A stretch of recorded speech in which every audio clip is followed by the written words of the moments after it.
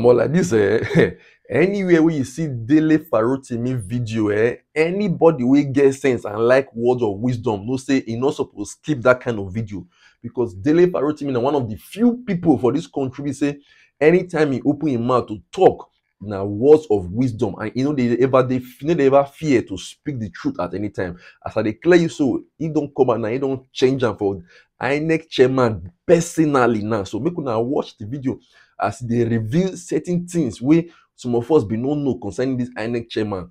Watch the video, comment your opinion, and make sure so you share the video. In the light of how the last presidential elections and the national elections have been described as one of the worst in this country's electoral process, questions are being raised. By what metrics? What's your analysis? Well, I'll be careful to speak strictly to only what I know, either to be facts or what I witnessed on my own. What happened on the 25th of February might be evaluated in two parts. The first part should deal with the people themselves. The Nigerian people, I can speak specifically to Lagos State because this is where I reside. The Nigerian people turned out in their numbers, in unprecedented numbers, to exercise their franchise. That is not in consonance with what had happened before that day, the level of citizens' engagement with the process. So all the promises that INEC had given people, the works that had been done by multiple civil society organizations and individuals who had reconnected the people back to the PVC in the hope that we might be able to have genuine changes at the polls in deference to the yearnings and aspirations of a lot of Nigerians. So as far as Nigerians were concerned, Nigerians trooped out, they were engaged, but that is the point where elections ended. Citizens' engagement. And the word citizen is important, and we'll come back to it as I answer your question.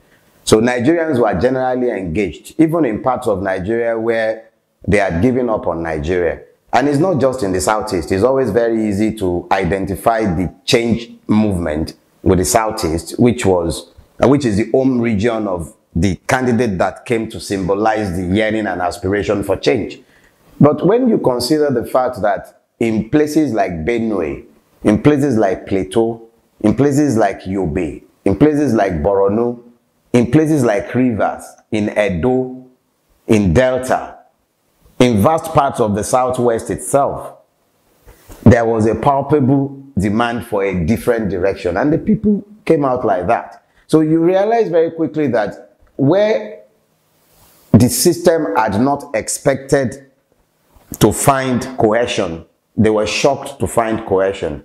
Where the system had not expected that common purposes would be found, common purposes were found across the country. So the people, insofar as it relates to the 25th of February, demonstrated a willingness and a desire to live together as one and to change the system through the peaceful route offered by the electoral system.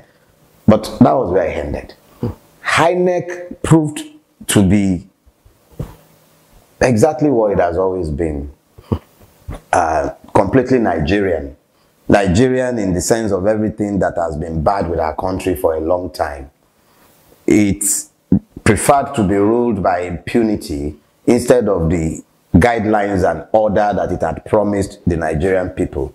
So in every way that it was possible for INEC to fail as an institution, it failed woefully. In a sane environment, in a system where they are truly citizens, strictly so-called, in a system governed by law, Professor Yakubu, he should be in jail by now because of the multiple infractions of the guidelines that he himself publicly eulogized, sold to everybody from Nigeria to the international community.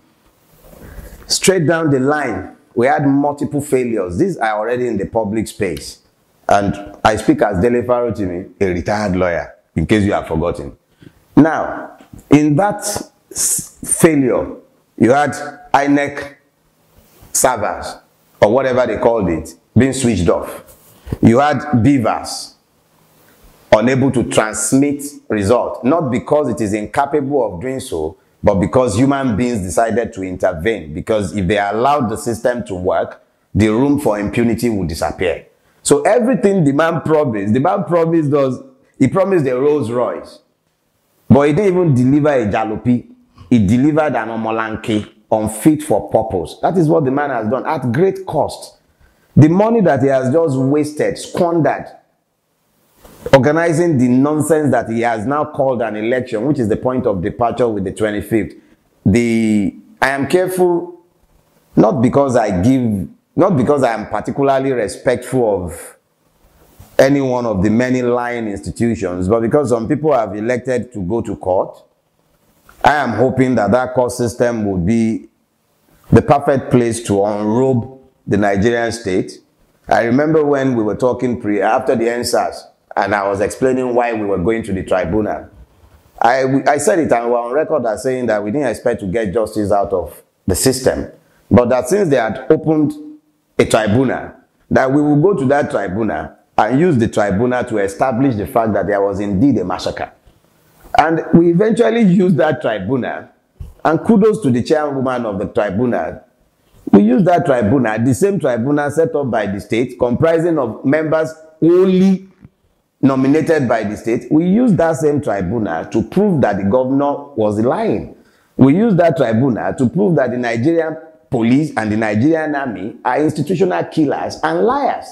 We used the same tribunal to unrobe the state to the point where you began to have inspectors discovering camcorders and things. So I am confident that the OB team at the tribunal would equally use the tribunal to unrobe INEC and different members of the debauched lot who sit in that place and pretend to be serving the country whilst they are ruining it and lining their own pockets. So insofar as it relates to the 25th of February, yes, the people did their part, and INEC failed them as it has always done. The police failed them as they always have, because the police stood by whilst thugs who work in tandem with governors.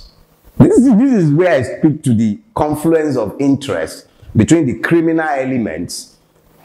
Sometimes, even now, you now know that the criminal elements and the traditional institutions in certain parts of the country are in bed with the state. So you have an unholy trinity, and the people are the constant victims. So yes, we had an election. We the people did. INEC ensured that our will has not been reflected. Now, consider the fact that the credibility of that election had been called to question. A lot of Nigerians are quite skeptical about the next governorship and state houses of assemblies election. Rightly so. There are widespread voter apathy, so to speak. And consider the fact that Nigerians are quite skeptical. They're afraid that their votes might not count, and that they're going to the poll again on Saturday will be a waste of time and effort. Let me tell you this. If our votes would not count, we wouldn't have seen INEC as desperate as it was on the 25th. Our votes count. If our votes will not count, they will not be going around burning markets. If our votes will not count, they will not be busy buying all sorts of expired politicians to come back to their side so that they can. It's almost like football transfer season. You're having governorship candidates bought, political parties bought, but that should not offer any surprises to anyone. Instead of buying delegates, they were buying governors. So why should it surprise anybody that they are buying candidates who are not really candidates in any election, if the truth be told? How come that people who had a lot of negative things to say about them yesterday have suddenly become their friends today after they bought an extra week from INEC? You should understand that what they want is voters' apathy, because it is in the midst of voters' apathy that they are able to achieve their goal. No matter how much intimidation, no matter how, if they like, let them have 1,000 MC Mushroom Peking roaming the streets of Lagos. if the people are engaged in the process, if they are out in force and in number, and they are voting, the truth of the matter is that the powers of the MC Mushroom Pickings of this world are minimized when we turn out in our numbers.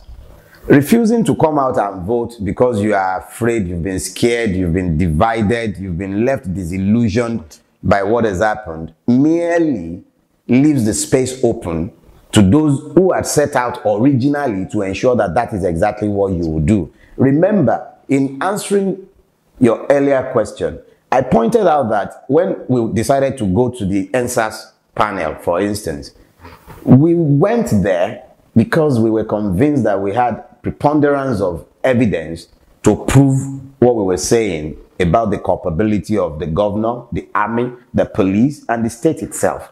So we used the venue provided by the government. Now, if we had ignored to go ab initio, we would have handed them the opportunity to do what they had hoped to do, which was to create the narrative and manage the narrative and have a show before the world and call it a tribunal. They would have had control of the narrative. And they had done a fantastic job, aided by multiple people that Nigerians would never have expected to find culpable in that kind of ignoble act. But they had the narrative already until Ramimba stepped in. Anyway, that's another story for another day. But in this election, our people must understand that if you do not buy the ticket, you cannot win a lottery.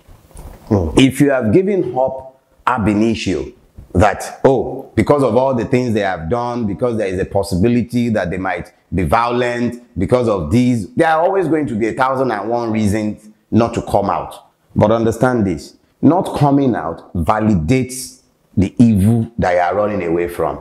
You are going to live with it for the next 4 years. The ones that are scaring you away from voting, those ones will go to bed after the elections.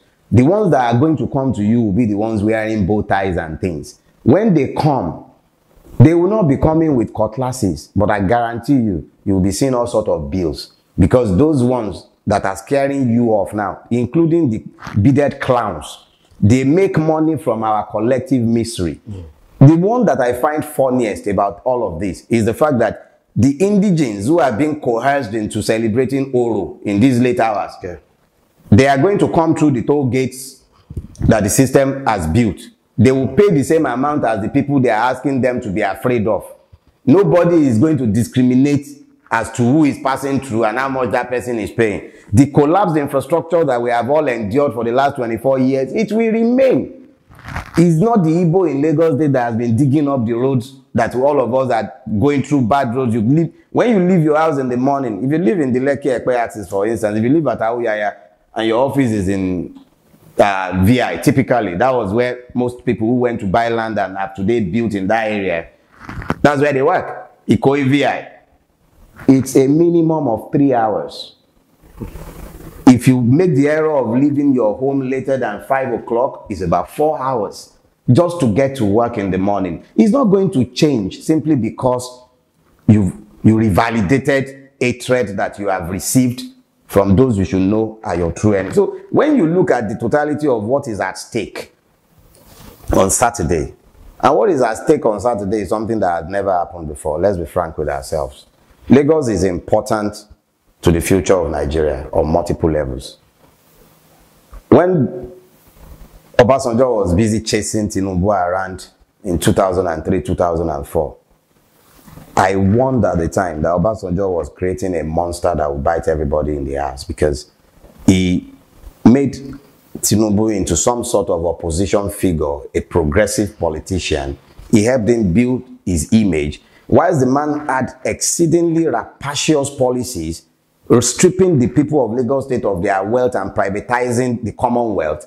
Obasanjo's overreach made it possible for him to operate without being challenged, because it became, oh, he's the one challenging Obasanjo's running rampage all over the place, and he created this monster. The monster he created during his own tenure, when he should have focused on succession and obedience to the rule of law, credible elections, that monster is what is biting everybody today. So now, that monster is threatening to take over the seat of power in Abuja with his purchased mandate, a purchased mandate.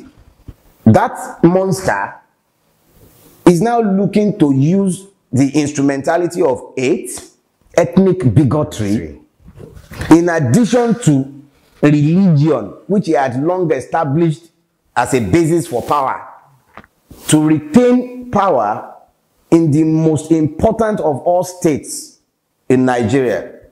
Maybe people don't understand this. Lagos is the fifth, either the fourth or the fifth largest economy in Africa. It doesn't have the fifth best school system. It does not have the fifth best rail system. It does not have the fifth best healthcare delivery system. It is not ranked fifth in anything good. And it has been the sole possession and toy of a man for 24 years. That man is now doing everything he can to retain possession of the state. Whether he burns it down completely before it is taken, or whether he is able to take it by foul mean. He doesn't care. Power is to be, you grab it, you chase it. That is his concept of power. So Lagos State election on Saturday is beyond, it's not just about casting a ballot. It's about determining the future of a country.